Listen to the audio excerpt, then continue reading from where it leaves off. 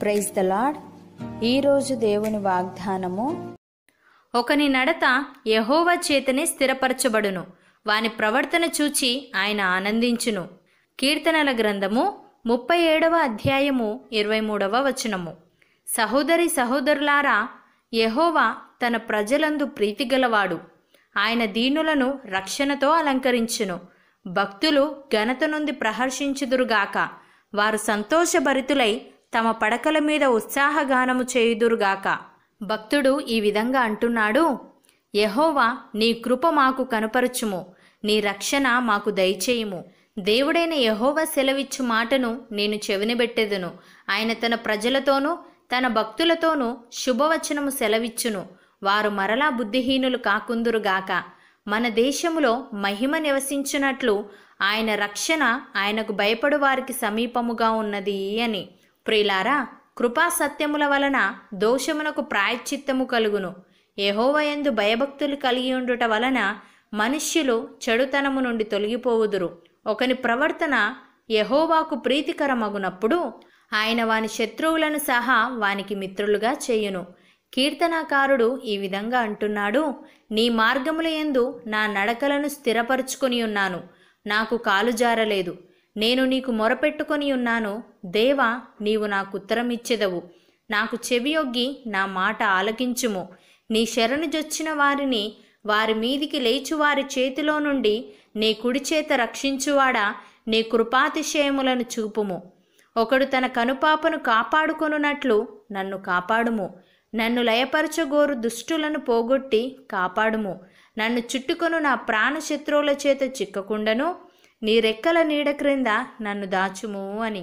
సహోదరి సహోదరులారా, మనము పూర్వమందు చీకటి అయి ఉంటిమి, ఇప్పుడైతే ప్రభువునందు వెలుగై ఉన్నాము. వెలుగు ఫలము సమస్త విధములైన మంచితనము, నీతి, సత్యమను వాటిలో కనబడుచున్నది.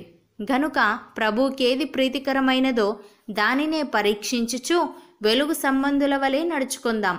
అపోస్తలుడైన పౌలు ఈ విధంగా అంటున్నాడు: సహోదరులారా, పరిశుద్ధమును దేవునికి అనుకూలమునైన సజీవ యాగముగా మీ శరీరములను ఆయనకు సమర్పించుకొనుడని దేవుని వాత్సల్యమును బట్టి మిమ్మును బతిమాలుకొనుచున్నాను.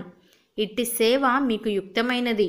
మీరు ఈ లోక మర్యాదను అనుసరింపక ఉత్తమమును అనుకూలమును సంపూర్ణమునై ఉన్న దేవుని చిత్తమేదో పరీక్షించి తెలుసుకొనున్నట్లు మీ మనస్సు మారి నూతన మగుట వలన రూపాంతరము పొందుడి అని. సహోదరి సహోదరులారా, వెలిచూపు వలన కాక విశ్వాసము వలననే నడుచుకొనుచున్నాము. గనుక ఈ దేహములో నివసించుచున్నంత కాలము ప్రభువునకు దూరముగా ఉన్నామని ఎరిగియుండియు ఎల్లప్పుడూ ధైర్యము గలవారమై ఉన్నాము.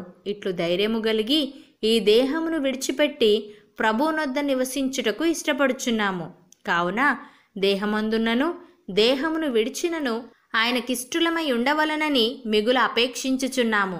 ఎందుకనగా తాను జరిగించిన క్రియల చొప్పున అవి మంచివైనను సరే చెడ్డవైనను సరే దేహముతో జరిగించిన వాటి ఫలమును ప్రతివాడును పొందునట్లు మనమందరము క్రీస్తు న్యాయపీఠం ఎదుట ప్రత్యక్షము కావలయును. అవును అన్నవారు నాతో పాటు ప్రార్థనలో ఏకీభవించండి. పరిశుద్ధుడా, ప్రేమగల తండ్రి, నీవు మాకిచ్చిన గొప్ప రక్షణ భాగ్యాన్ని బట్టి నీకు స్తోత్రములు. తండ్రి, మేము నీ యందు భయభక్తులు కలిగి చెడుతనమును అసహించుకునే వారముగా ఉండుటకు సహాయము దయచేయమని, నీ వాక్యమును బట్టి మా అడుగులు స్థిరపరచమని యేసుక్రీస్తు నామమున ప్రార్థిస్తున్నాము తండ్రి. ఆమెన్.